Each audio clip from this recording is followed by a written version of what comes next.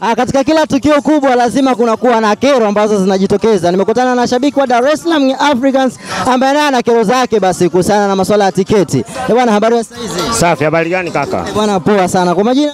Mimi naitwa Ramadhani Amadi Kamwendo, natokea Kigamboni. Kigamboni. Yeah. Kero kubwa kwako imekuwa ni issue ya kero kubwa ni kwa ajili gani? Nimekuja hapa nimeambiwaje tiketi za 7,000 za mzunguko zimeisha, si ndio? Ikabidi niende nikatoe kwenye hela kwenye Tigo Pesa, sawa? Ni kwamba imebaki nini VIP. Sasa VIP nasikia saizi wanasemaje unaenda kwenye foleni. Sasa hivi ni kweli kwenye foleni au unaingia mlango gani VIP? Kero imekuwa kwamba unapanga foleni kama wale ambao hawajapata tena tiketi wanaolipa tiketi za mzunguko. Ya. Kwa ajili gani sasa mtu analipa 7,000, mimi ni 20,000.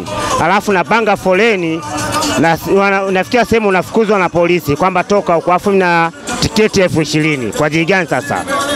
Kwa upande wako unashauri kitu gani ambapo kingekopa ili mambo yawe sawa? Cha kwanza unatakiwa uangalie kuna pesa. 20,000 hela kubwa. Cha kwanza. Afu 7,000 ni hela ndogo, si ndio?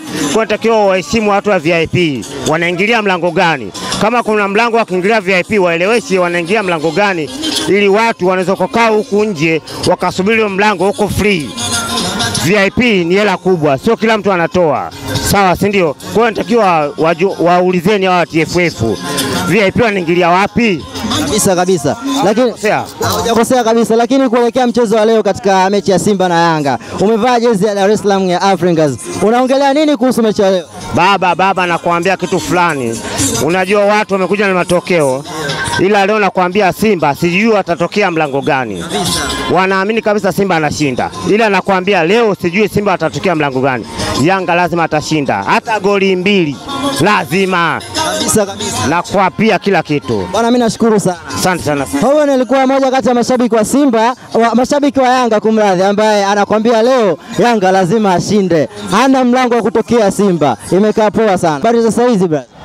Safi. Kwema kabisa. Kwema kabisa. Bwana, kipi kilichokusababisha umefika maeneo haya? Mimi hapa nimekuja kuangalia mpira, lakini nashangaa mpaka saa hizi sijapata tiketi na nipo hapa toka saa 11 asubuhi. Unahisi tatizo ni nini hasa?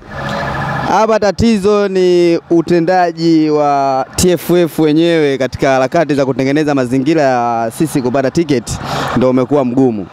Hapo brother, kwa upande wako?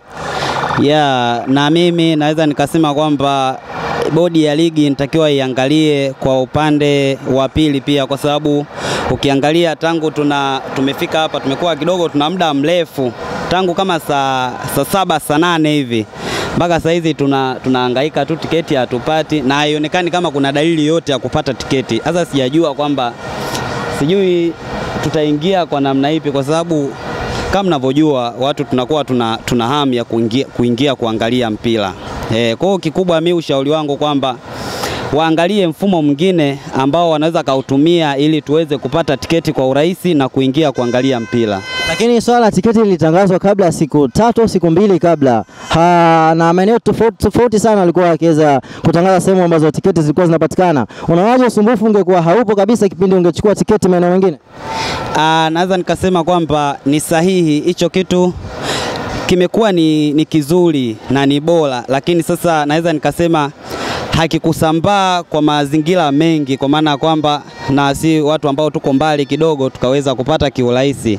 Lakini nafikiri wakiboresha zaidi na zaidi, nafikiri hilo jambo litakuwa zuri na tutapata urahisi wa kuja kuangalia mpira. Asante sana. Kwa upande wako ndugu yangu, upo hapa tangu saa ngapi?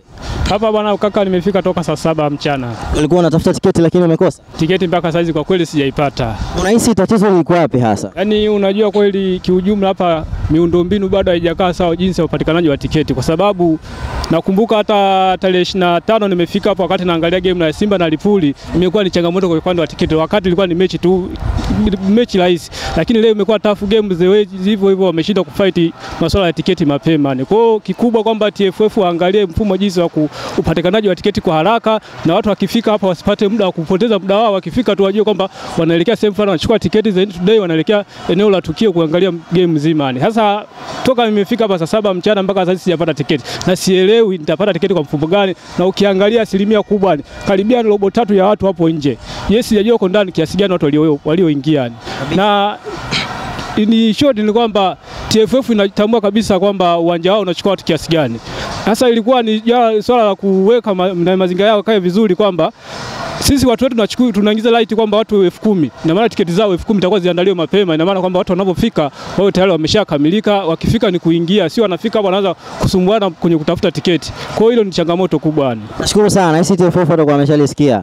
Bwana, hao nilikuwa maoni baadhi ya watu tofauti ambao wameweza kutuelezea basi kero zao kuhusiana na swala tiketi. TFF tunaomba muangalie watoa, lakini kwa maoni yao kabisa wamesema kwamba wanahitaji organization iwe nzuri na basi masuala ya tiketi kabla ya mechi kuwepo, kabla ya mechi kufanyika, tiketi ziwe zimeuzwa ama organization iweze kufanywa kwa namna nyingine, sio kama hii ambayo inawaletea kero watu wengi sana. Mimi naitwa Abdulaziz Shomari, TZ Time Online TV. Wewe ni shabiki wa Simba, Simba inacheza leo dhidi ya Yanga. Matokeo ambayo utakayopata labda ukashinda ama ukafungwa, unaona wapi Simba baadaye?